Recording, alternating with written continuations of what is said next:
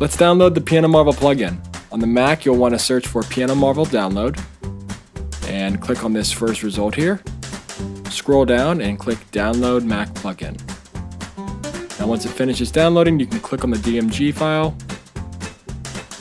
and then double click the installer.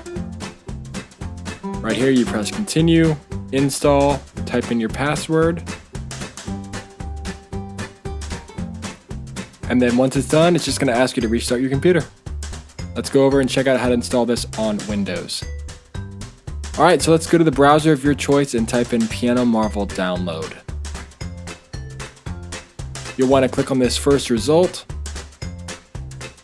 and scroll down a little bit and click on Download Windows Plugin. Now once that's finished downloading, you can click on the installation package. It will open, click Run,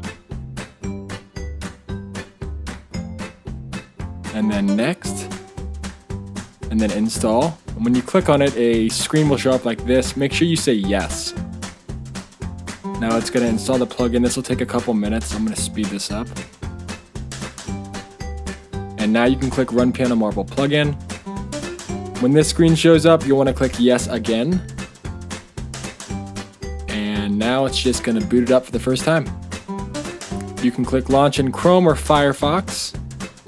And now you are ready to go.